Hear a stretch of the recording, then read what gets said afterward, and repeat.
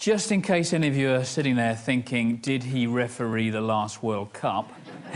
I just wanted to say very quickly who I am. So for about 20 years, I wrote a column in the Guardian, office politics column about how people work at work, which I had to write because I've always had a day job. I had to write during my lunch break, which I took between 10 and 4:30 every day.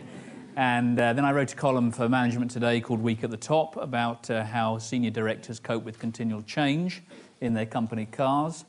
And I wrote a third column for People Management about the vital need for innovation and fresh thinking. It was pretty much a rehash of the other two columns, if I'm absolutely honest. And so that's a bit of what I do on the writing side, but on the day job is I've always been involved in creative thinking. So I started as an advertising copywriter, great job, and then went on to a marketing agency where I was creative director, set up my own agency about 15 years ago, which just concentrates on helping big companies come up with new ideas for things.